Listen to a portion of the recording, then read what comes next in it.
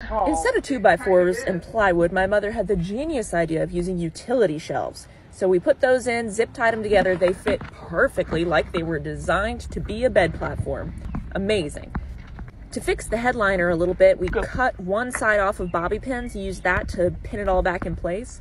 We wanted to be a little fancy as well, so we got an LED light strip kit. This is powered by a USB, so we can just plug into a battery pack or the car, and it's very nice. For our bed, we got 4-inch foam on sale at Joann's, very comfy.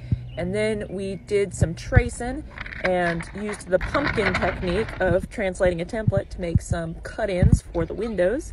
Kind of makes a mirror effect.